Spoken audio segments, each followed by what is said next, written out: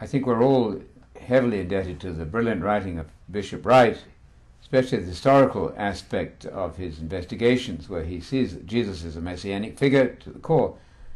However, his idea that Jesus' plan to have Yahweh return and all of the Old Testament prophecies fulfilled fails because it doesn't stretch forward to the second coming, the parousia. Yes, Jesus is enacting what Israel should have done, but to have the climax somehow in 70 AD is very cynical, because rather than Israel being restored to pristine conditions, Israel was destroyed in 70 AD. That is not the end of the story. So I think that Bishop Wright's narrative is untrue to that extent. It's very good as far as it goes, but it simply leaves out the end of the story. We're not being told about the lion lying down with the lamb. We're not being taught by that narrative when the nations are beating their swords into plowshares.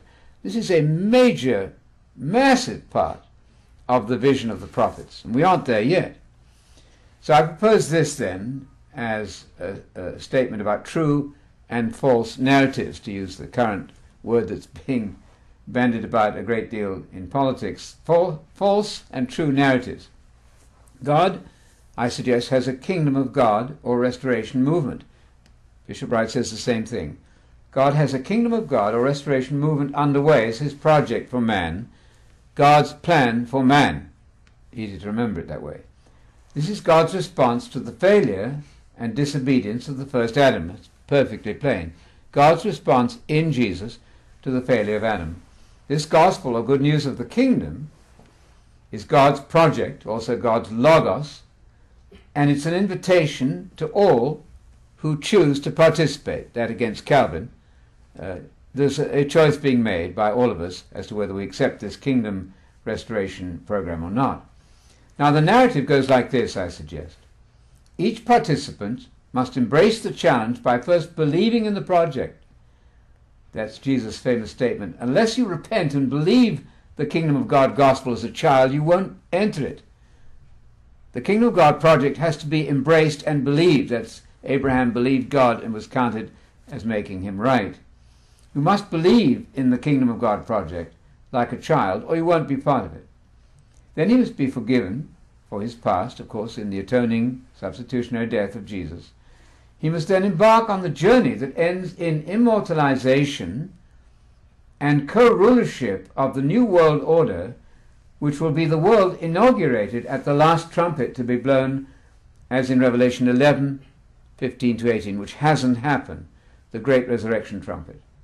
This is the future return or parousia of the Messiah to the earth. And that part of the story I don't find with any clarity in Bishop Wright's writings. For the narrative to be true, the characters in the narrative must be identified correctly. The man Messiah, Jesus, is the pioneer participant in the kingdom project. He's also the announcer of the project, the evangelist. He's the gospel preacher, Hebrews 2:3. He died, of course, to forgive all who believe on his terms. The God who plans and directs the entire project is the God of Israel and of Abraham. Galatians 3:8 says the gospel was preached to Abraham. Also the God of Isaac and Jacob and the God of Jesus, the one God directing the whole plan. Candidates to participate in the kingdom project are men and women of all nations, not just Jews. Now, false narratives are those which do not match the only true narrative, the biblical one. False narratives, inadequate narratives, fail because they miss the biblical climax by diverting the narrative, taking a wrong turn by offering the participants a false hope of disembodied existence in so-called heaven at death. That's just not where the biblical narrative goes. It doesn't end there. And as for AD 70, that's a complete non-climax. Far from being the vision of the prophets, it's the very opposite. It's the destruction of Israel and the Messiah's land. So this false narrative, which takes you to heaven or hell when you die, destroys the actual objective of the kingdom project, which is to govern and administer the world with the Messiah Jesus. That's to say, his associates, his Christian believers, are those who are going to govern and administer the world with the Messiah. Messiah Jesus when he comes back, Jesus and his associate administrators will be empowered and authorized to subdue the world, that is, the Messiah's enemies, led by a final Antichrist. The book of Revelation is a concentrated account of that future encounter of Messiah with hostile, resistant man.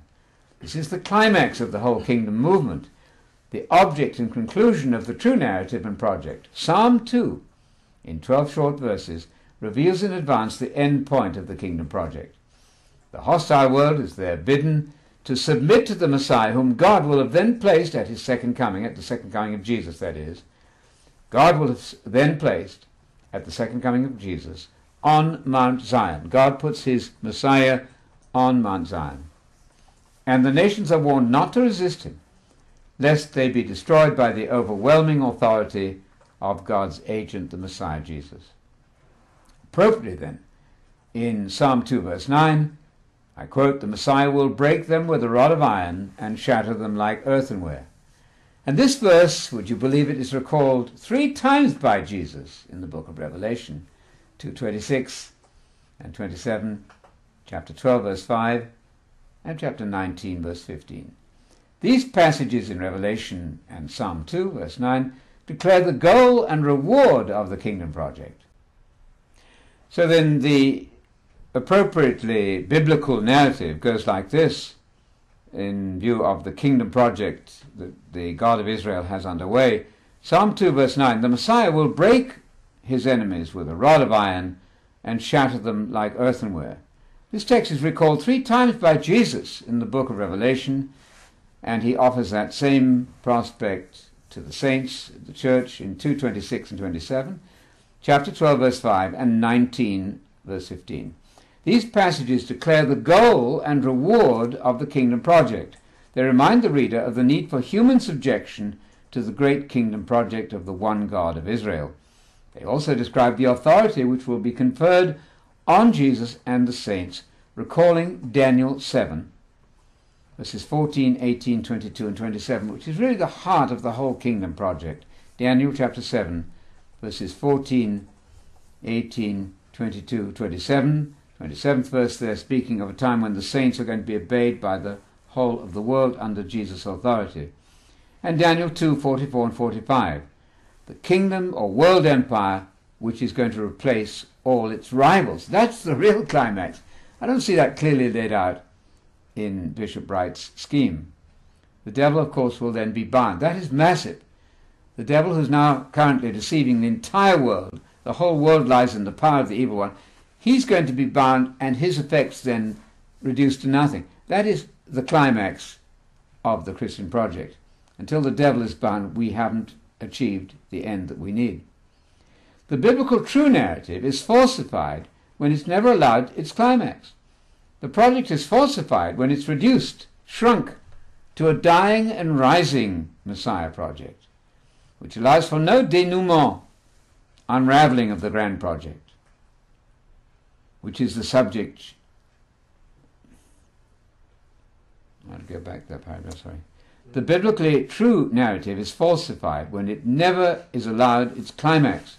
The proper climax of the project is falsified when it's reduced or shrunk to a, quote, dying and rising Messiah project, which allows for no denouement of the grand project, which is the subjection of rebellious man, the whole of mankind, and governments to the risen and exalted and returning Messiah and his saints. Thus, finally, Psalm 2 finds its fulfillment as the vision of the returning Messiah who takes control of chaotic human societies and turns them, at the future seventh trumpet of Revelation 11, 15 to 18, turns them into the kingdom of God, which begins officially, worldwide, and formally only at the seventh trumpet. This is the end game of the entire kingdom project. This is the gospel of the kingdom, as announced by Jesus in Hebrews 2:3. We find that fact stated nicely, Hebrews 2:3, and by all the New Testament Christians. Briefly then, any attempt to describe the biblical narrative without its climax at the future return of Jesus and the resurrection of all the saints, 1 Corinthians 15:23, is a failed and inadequate narrative not fully true to the Bible.